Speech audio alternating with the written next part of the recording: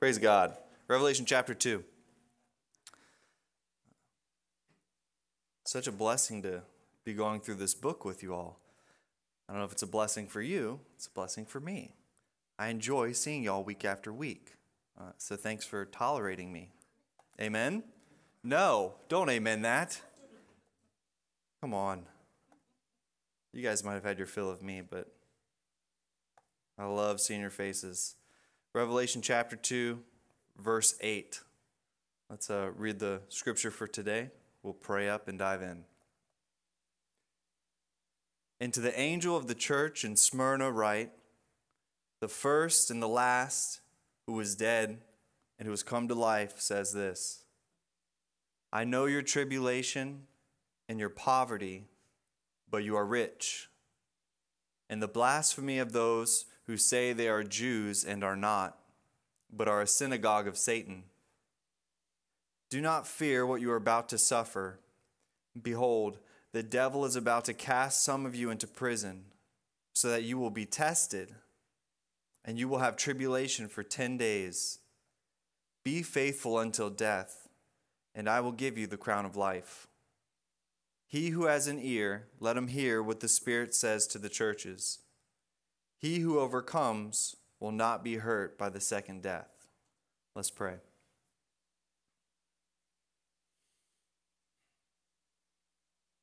Father, thank you for bringing us all here today, safe and sound, blessing us with this building that we can gather in.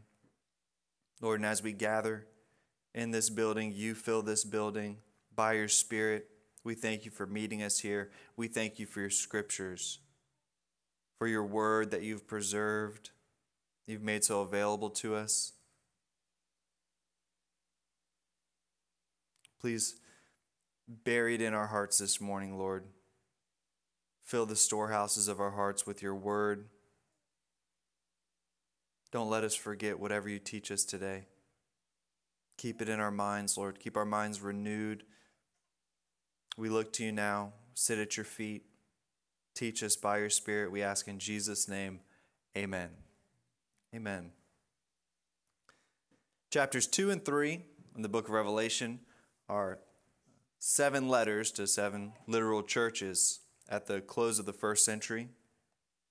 Last week we looked at Christ's first letter, his letter that was to the church of Ephesus. And it would have been the first stop on the postal route for delivering these 7 letters. In Ephesus, they did a lot of good things, but the issue with the Ephesian church was that they left their first love. They stopped preeminently loving Christ, even though they continued to serve him. In chapter 2, verse 17, we read, He who has an ear, let him hear what the Spirit says to the churches. It's plural. So each church was to read each letter and glean and learn from the entire book of Revelation. The church at Ephesus didn't only receive the letter written to Ephesus. They would have all received a copied manuscript of the book of Revelation, the entire book. So we want to make sure we don't disassociate and disengage with any one letter, especially with today's letter surrounding the persecuted church, because here in the West, we just don't receive much of it. So it's good to read scripture like this and have our minds awakened to the realization that all around the world, throughout history, the church has been persecuted and still is. So let's jump into verse 8.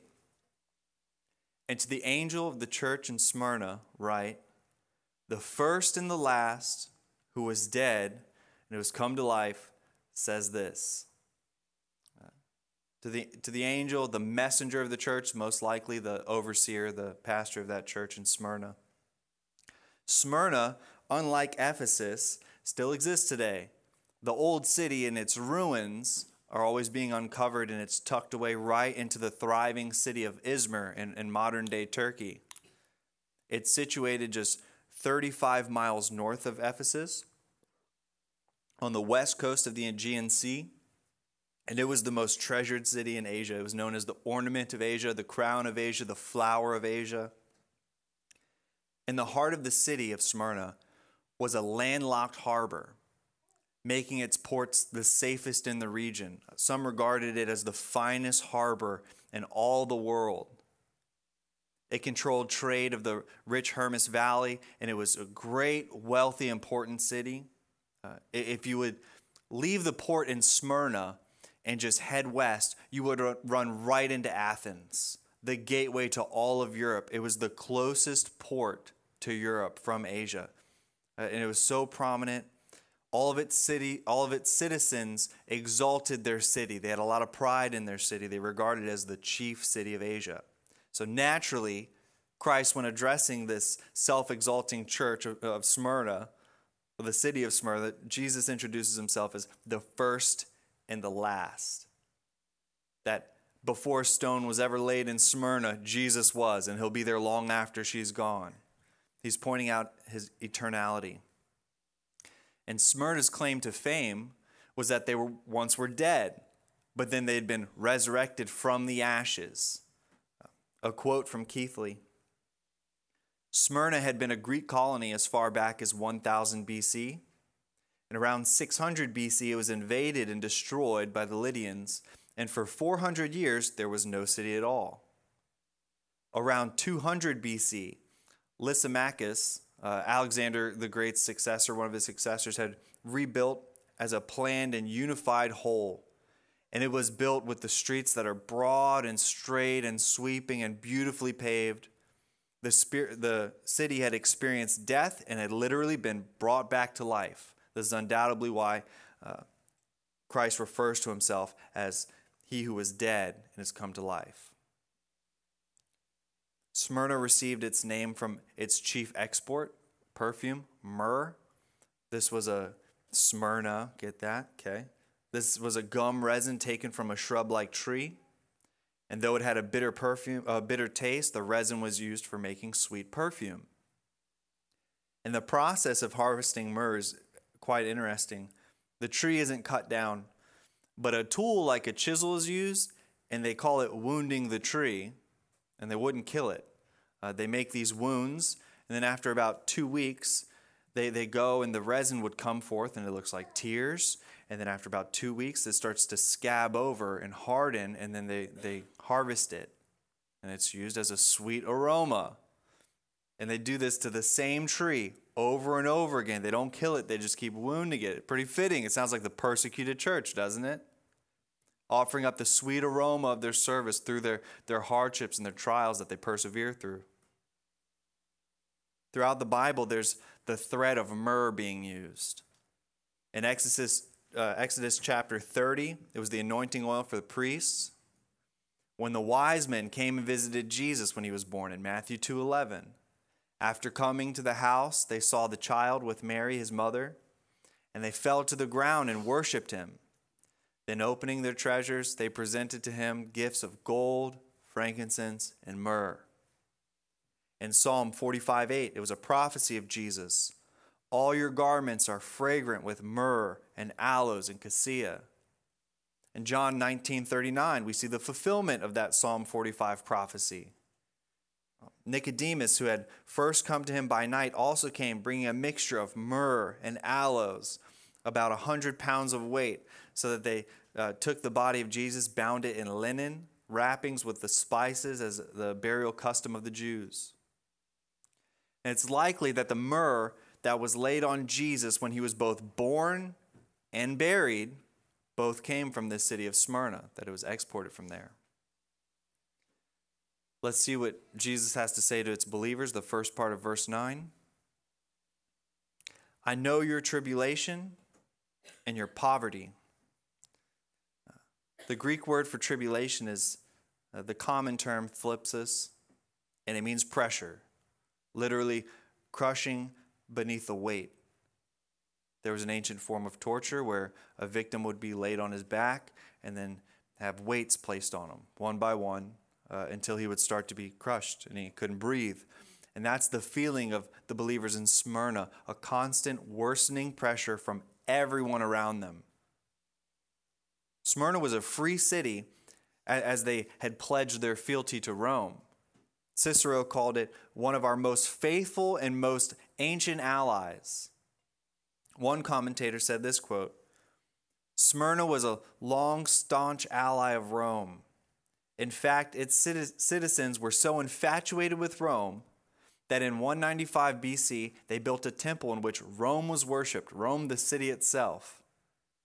A century later, the Roman general Sulla's ill-clad army faced a bitter winter weather.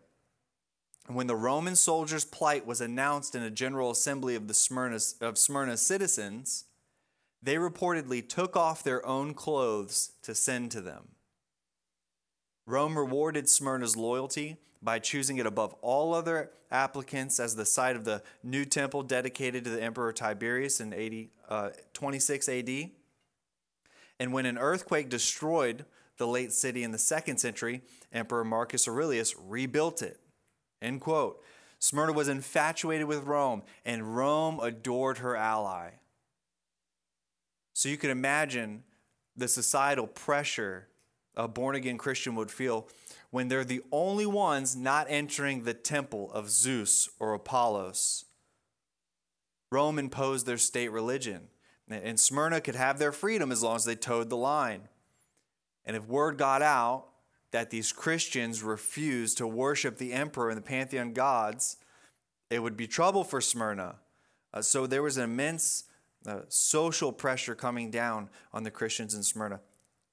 Everyone hated them because commerce was good, business was booming, the harbor was secure, the city was beautiful, and these Christians want to pick a fight with Rome by not worshiping the emperor.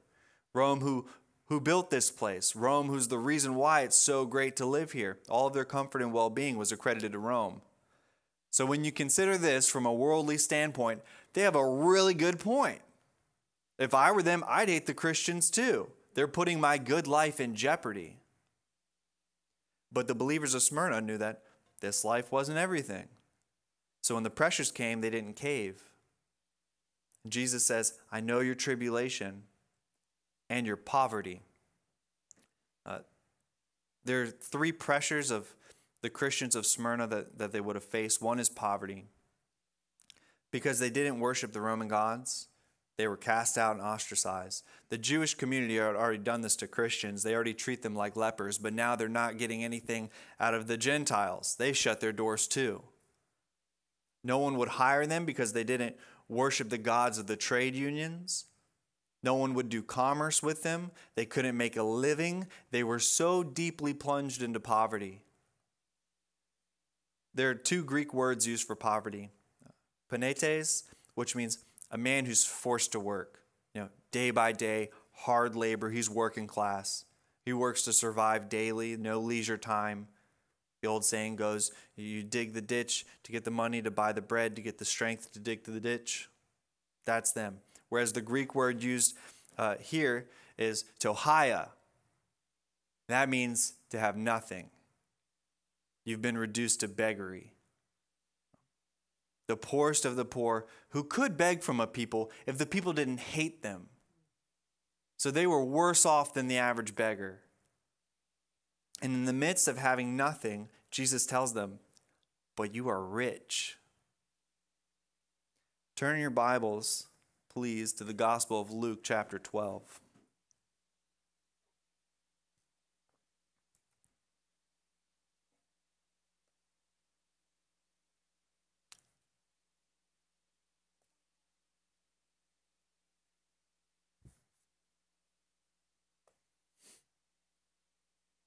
Luke 12, we'll start in verse 13. Someone in the crowd said to him, as Jesus, Teacher, tell my brother to divide the family inheritance with me. What a stupid thing to ask Jesus. You got God Almighty in front of you, and that's what you ask him. But he said to him, Man, he didn't say it like that, man. Who appointed me a judge or an arbitrator over you? Then he said to him, Beware and be on your guard against every form of greed. For not even when one has an abundance does his life consist of his own possessions. That's how the world thinks, right? If you got a big retirement and your house is paid off, you made it. You've won at life. God does not think that way.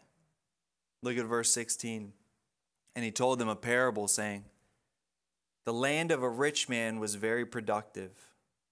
And he began reasoning to himself, saying, what shall I do, since I have no place to store my crops? Then he said, this is what I will do. I will tear down my barns and build larger ones. And there I will store all my grain and my goods. And I will say to my soul, soul, you have many goods laid up for you many years to come. Take your ease, eat, drink, and be merry. But God said to him, you fool, this very night your soul is required of you. And now who will own all that you have prepared? So is the man who stores up treasure for himself and is not rich toward God. To have a mountain of treasure, God says, that's not true riches. The church in Smyrna were rich toward God because all they had was Jesus. What a blessing not to have the snares of riches, that stumbling block. And it's a snare. Jesus said, it is easier for a camel to go through the eye of a needle than a rich man to go to heaven, than enter the kingdom of God. And again, he tells us in Matthew 6, 20 through 21. But store up for yourselves treasures in heaven, where neither moth nor rust destroys, where thieves do not break in or steal. For where your treasure is, there your heart will be also. Smyrna had no earthly treasure whatsoever, so their whole heart was in heaven with Christ. That's why they were rich in God. It's not about how much we have. It's about how much God has of us. That's what it means to be rich in God. How much of our heart does God possess? It's okay to have stuff. Enjoy things that the Lord has blessed you with. Just hold on to it lightly. We don't want him to have to break our fingers if he ever decides to remove it from us. Amen? The second pressure Smyrna felt, the second half of verse 9. And the blasphemy by those who say they are Jews and are not, but are a synagogue of Satan. These were the religious Jews who claimed to be the seed of Abraham, and they were, but only physically. Spiritually, they were of Satan and under his power and his control. John 8:44, Jesus said to the Jewish Pharisees, you are of your father the devil, and you want to do the desires of your father. He was a murderer from the beginning and does not stand in the truth because there is no truth in him. Whenever he speaks a lie, he speaks from his own nature, for he is a liar, the father of lies. So that's why these Jews, they would go around slandering Christians, telling lies that were completely false, the exact opposite of the truth, because as Jesus said, the truth was not in them, so they couldn't speak true about the Christians. There's a comfort amidst this pressure of slander. At the beginning of this verse, Jesus says, I know. That's the Greek word oida, to know fully, understand, and recognize. Among the thousands of lies that were told, Jesus says, I know they're all lies. I see what's happening. I see the whole picture. Don't worry about it. The Smyrna Christians having a greater regard for how God sees them would be essential to surviving this persecution, because society couldn't regard them any lower. Such lies were told that the Christian love feasts were actually orgies, where Christians were accused of cannibalism because of distorted views of the Lord's Supper. Christians were accused of atheism because they worshiped an invisible God. They were called insurrectionists because they refused to worship the emperor and perform sacrifices to him. It is a horrible tactic of persecution that Satan uses against the church. Rarely is someone persecuted and painted with nobility. Christians are persecuted for their faith in Jesus, but the world won't recognize that truth because Satan will cloak the persecution and the attack with a lie. Christians will get marked for child abusers, sex offenders, enemies of the state, bigots, insurrectionists, racists, because Satan will slander them and the world will listen. When someone slanders you, it ruins the way people see you. Your character is marred. And this was every day for a Christian in Smyrna. Citizens would look and see a Christian walking down the street and see a pervert. But verse 10, Jesus tells them, "Do not fear what you are about to suffer. Behold, the devil is about to cast some of you in prison, so that you will be tested, and you will have tribulation for 10 days. But be faithful until death, and I will give you the crown of life." Do not fear is literally fear nothing. No matter how small or how severe, the one who has overcome death says, fear nothing. Even in the face of this next pressure, which is some will face prison. And the prisons that the Christians were thrown into, they are not like our prisons. They were rat-infested dungeons with little light, little food, full of feces because there was no plumbing. And each day that they stayed there, it was extended and that pressure just increased. And they were being tested. Tested means they'll be enticed to sin. And Jesus tells them, don't give in. That's what this pressure, this testing is all about, getting them to capitulate and recant their faith in Jesus.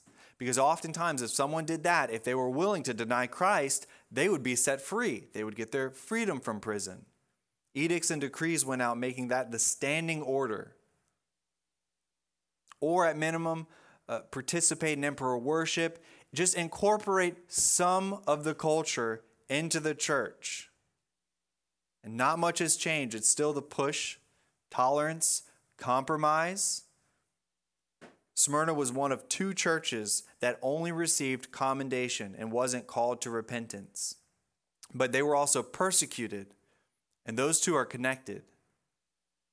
The other churches, they had some commendations, but in one area or another, they compromised and they were told to repent. Ephesus had left their first love. Pergamum adhered to the teaching of Balaam. Thyatira was Jezebel. And where there was compromise, where the church let the world in, it deafened the blow of persecution. Because the enemy isn't going to attack himself, and the church would let some of the enemy in, while Smyrna held fast and remained pure. So they were persecuted. But know this, their persecution is what purified them. We should consider that when we think about drawing close to God in our walk. And we sing songs like, "Purify my heart, make me pure as gold." That comes by fire, the purification process. Trial and tribulation, persecution. We're inviting fire into our lives if it results in us drawing closer to the Lord in our purification. 2 Timothy 3:12. "Indeed, all who desire to live godly in Christ Jesus will be persecuted." John 3:20. For everyone who does evil hates light and does not come to the light for fear that his deeds will be exposed. So 250,000 of people living in Smyrna, living in darkness, banding together to war against the Christians of the city, day in and day out. They're not thankful, "Hey, I appreciate you exposing all of my evil deeds with your light." They hate them. And this would make for some long days. It probably felt like the city was laying siege against them. Siege warfare being a battle of endurance. Who can outlast the other? Who will run out of supplies? And the Christians had no food. When they were in prison, they were being starved. And when they were out of prison, no one would hire them. And they still couldn't eat. It was Christ filling their bellies and the Holy Spirit suppressing their hunger pains. Jesus was all that they had. So Jesus informs them that this tribulation, you'll have tribulation for 10 days. There's a common saying, it'll be for a short while. Hold on. Hold heaven in your sights, as the Apostle Paul did, Romans 8:18. For I consider that the sufferings of this present time are not worthy to be compared with the glory that is to be revealed to us. Jesus is saying, just hang in there a little bit longer. You're on the brink of eternity. And for many of them, they were, because they would be martyred. So Jesus tells them at the end of verse 10, be faithful until death, and I will give you the crown of life. Death would be the final pressure of their persecution, but it actually liberates the believer, because they're attacked with death in this life, only ushering them into eternal life with the one whom they're dying for. Jesus crowns the believer. It's probably not a literal crown talked about here, but he bestows upon them eternal life, the life that he promised them. 2 Timothy 2:11, it is a trustworthy statement. For if we died with him, we will also live with him. Jesus will keep that promise. And all who are born again Christians believe and know that to be true. No matter how death approaches them, if it's the gallows or if they're at 80 years of age with cancer on a hospital bed, they shouldn't fear death if they truly possess the faith that they claim to have. Right?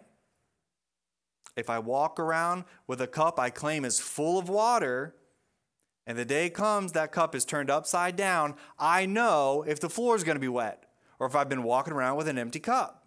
Right? Persecution just reveals the truth. It doesn't change it. People might lie about their faith, but someone either has faith or they don't. And persecution makes us confess the truth. If someone doesn't truly have faith, they'll deny Jesus under threat of a tax audit. But if someone has faith, you can't break them. They'll be faithful until death because they truly believe, they know where they're going to spend eternity, and they're happy to go. They're excited to meet Christ, their Maker. We can't wait. Because of promises like verse 11. He who has an ear, let him hear what the Spirit says to the churches. He who overcomes will not be hurt by the second death. He who overcomes means he who has faith. 1 John 5:4, for whatever is born of God overcomes the world, and this is the victory that has overcome the world, our faith. If you have faith, you will not be hurt by the second death. The first death being death, physical, the body being separated, the soul and spirit. Physically dying, we're all slowly dying and will testify that hurts, right? Okay. But Jesus tells us the second death won't hurt. Eternal damnation in hell won't be a problem for those who have faith. You will not be hurt. Not here in the original Greek language is the strongest possible negative you can express. The second death will not hurt you, those with faith. Jesus said in Luke 12:4-5, I say to you, my friends, do not be afraid of those who kill the body, and after that have no more that they can do. But I will warn you whom to fear. Fear the one who, after he has killed you, has authority to cast into hell. Yes, I tell you, fear him. And that's Jesus. That's why he can tell you, you don't have to be afraid, because he's the one who would cast you into hell. He says, you have faith in me. You don't have to be afraid. It's not going to happen. He's taking care of it. A Christian shouldn't have one iota for fear of death or hell. Romans 8:31-39. What shall we say to these things? If God is for us, who is against us? He who did not spare his own son, but delivered him over for us all, how will he not also with him freely give us all things? Who will bring a charge against God's elect? God is the one who justifies. Who is the one who condemns? Christ Jesus is he who died, yes, rather, who was raised, who is at the right hand of God, who also intercedes for us. Who will separate us from the love of Christ? Will tribulation, or distress, or persecution, or famine, or nakedness, or peril, or sword? Just as it is written, for your sake we are being put to death all day long. We are considered as sheep to be slaughtered. But in all these things we overwhelmingly conquer through him who loved us. For I am convinced that neither death, nor life, nor angels, nor principalities, nor things present, nor things to come, nor powers, nor heights, nor depths, nor any other created thing will be able to separate us from the love of God, which is in Christ Jesus our Lord. Knowing that in your bones, we want to be full of the Word of God and His promises of eternal life today, so that if the day comes that we're stripped of everything else in this life, and our day in this life comes to an end, we have certainty. We're more certain of what's to come in the afterlife than this life. That should be true for every Christian. Who knows what tomorrow holds? We know what eternity does. Amen? If you're uncertain while you live, you'll be really uncertain in the face of death. And given the chance, you'll deny Him in a heartbeat. I want to read some excerpts from Fox's Book of Martyrs that give a glimpse into history of Christian martyrdom. Nero, who was Rome's emperor before Domitian, and that's who was ruling at the time John wrote these letters. He really spearheaded the Christian persecution for the ages to come.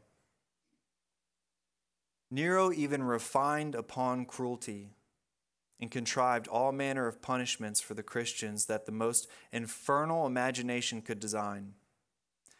In particular, he had some sewed up in skins of wild beasts and then worried by dogs until they expired, and others dressed in shirts made stiff with wax, fixed to axle trees, and set on fire in his gardens in order to illuminate them.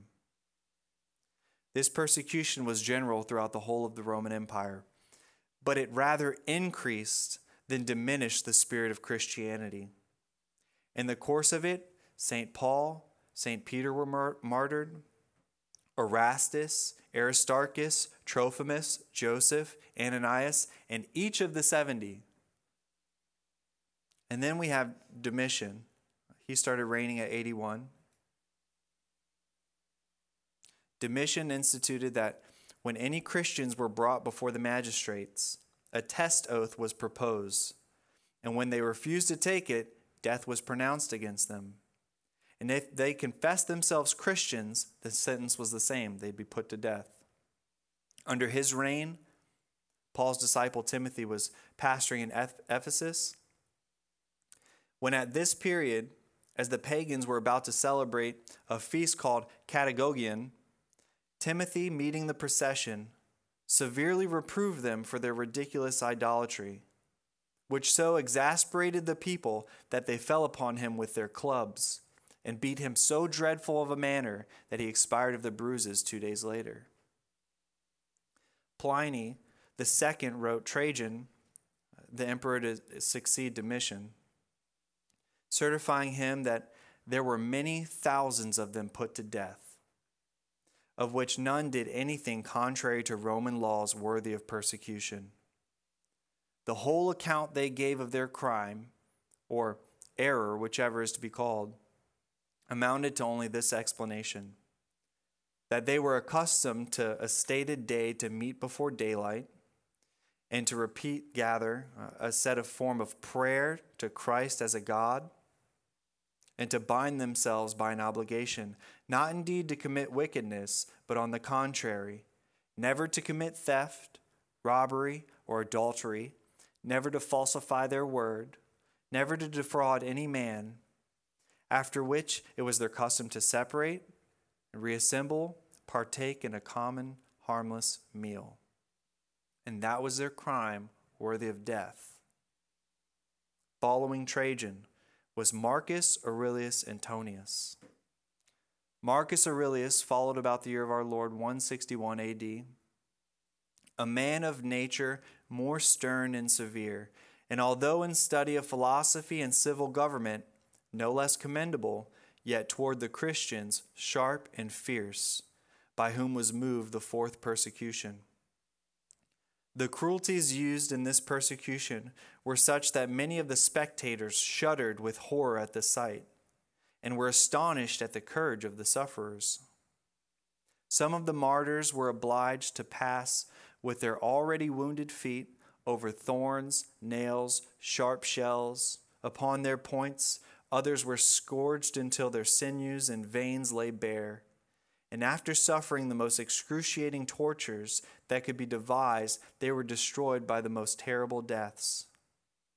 Germanicus, a young man, but a true Christian, being delivered to the wild beasts on account of his faith, behaved with such astonishing courage that several pagans became converts to a faith that inspired such fortitude.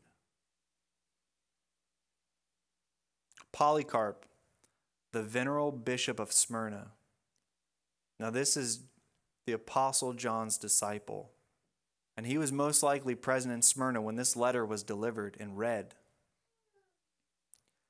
Polycarp, hearing that persons were seeking for him, escaped but was discovered by a child.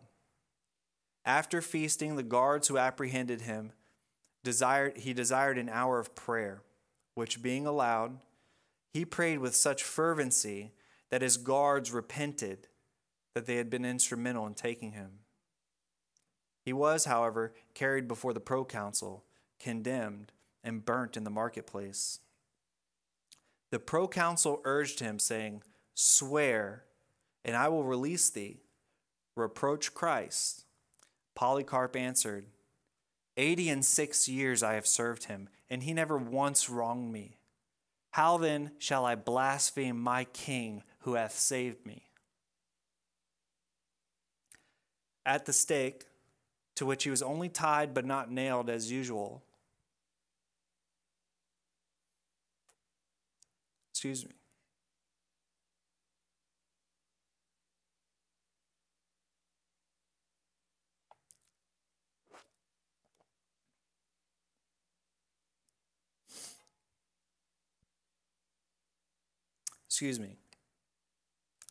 At the stake, to which he was only tied but not nailed as usual, he assured them he could stand immovable. And the flames on their kindled sticks encircled his body like an arch without touching him. And the executioner, on seeing this, was ordered to pierce him with a sword. And when so great a quantity of blood flowed out, extinguished the fire. But his body, at the instigation of the enemies of the gospel, especially the Jews, was ordered to be consumed in the pile. And the request of his friends who wished to give him a Christian burial was rejected. They nevertheless collected his bones, as much of his remains as possible, and caused them to be decently buried.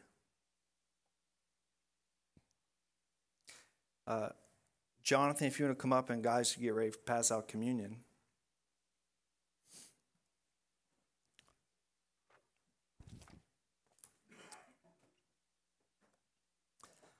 A lot of the early church was buried in catacombs, underground cemeteries. They didn't have money for the average funeral, so they tunneled. And in the walls, they dug out graves, and then they carved their own marble. And non-believers were buried in the catacombs as well. But it's interesting if you study the inscriptions of the tombstones of the non-believers, they read bleak, grim final words like, I was, now I am not, and I don't know what's become of me. But all over the Christian tombs, there are carvings of full sails and anchors, meaning the hope and the promise of a future life. A dove with an olive branch in its beak, a symbol recalling the salvation brought to Noah after the flood. They scream hope. But most of all, you'd find fish. In Greek, fish is written I-C-H-T-H-Y-S.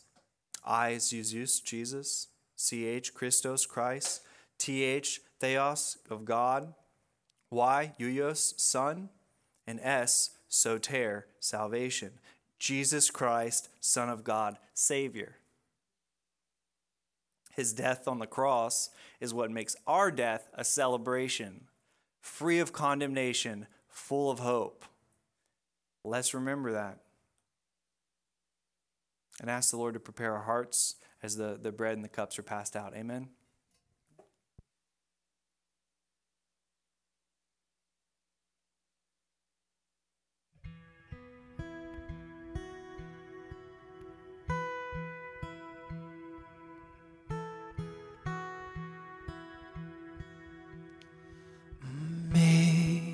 Amazing grace, how sweet the sound that saved a wretch like me.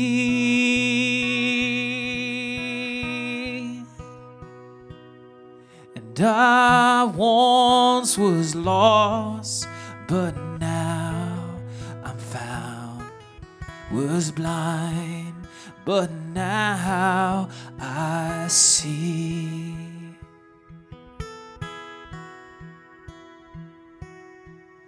The Lord has promised good to me.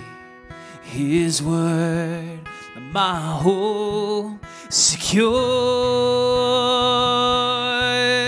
He will my shield and portion be, as long as life endures.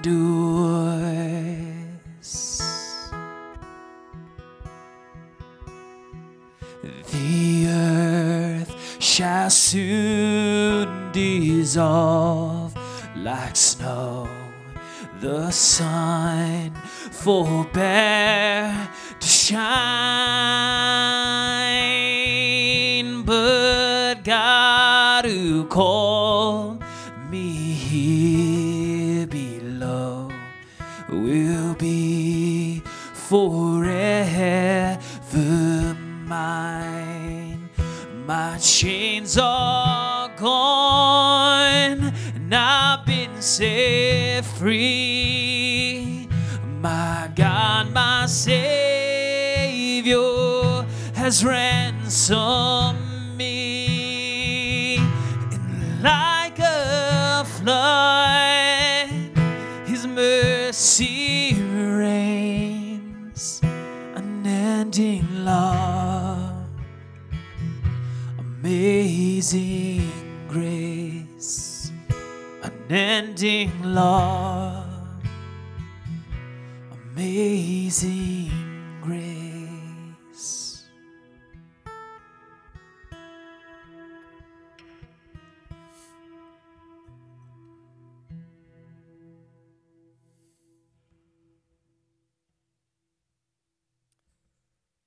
Father, thank you for sending your Son. Thank you for sending him for a people that you knew was not worthy to be saved, that we were filthy wretches. Thank you for sending your Son, who you knew didn't deserve to die, knowing that his body would be crushed and his blood would be spilt. Thank you for healing us by his stripes. Thank you for the sacrifice.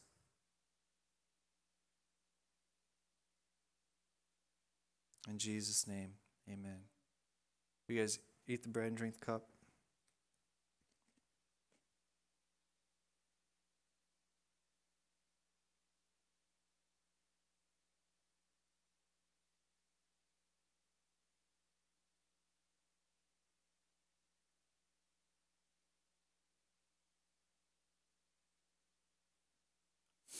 We all stand.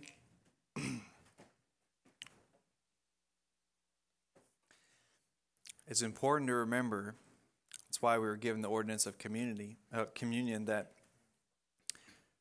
Christ died paying in full our death penalty. And that when we die, there's nothing owed. So if it's ever our turn, we're not hesitant about dying. We can stand like Polycarp. You don't have to nail me down. I'm not going to move. For me to live is Christ and to die is gain. Amen. Amen means you agree, and so be it. Amen. Amen. Yemen, East Africa, West Africa, North Africa, India, Pakistan, Iran, North Korea, thousands of Christians are abducted, slaughtered every year. And you know, the one thing is that they ask for, ask of the believers in the West, you and me, prayer. That's always what they ask for. Hebrews 13:3, remember the prisoners as though in prison with them, and those who are ill-treated, since you yourselves are also in the body. Please remember to pray for them. Let's pray now. Lord, we want to lift up all of your children who are suffering at this very moment, being persecuted for their faith in you. We ask that you deliver them, Lord. If they not be delivered, you preserve them. That you be the wind in their sails. That you keep them holding fast to the faith.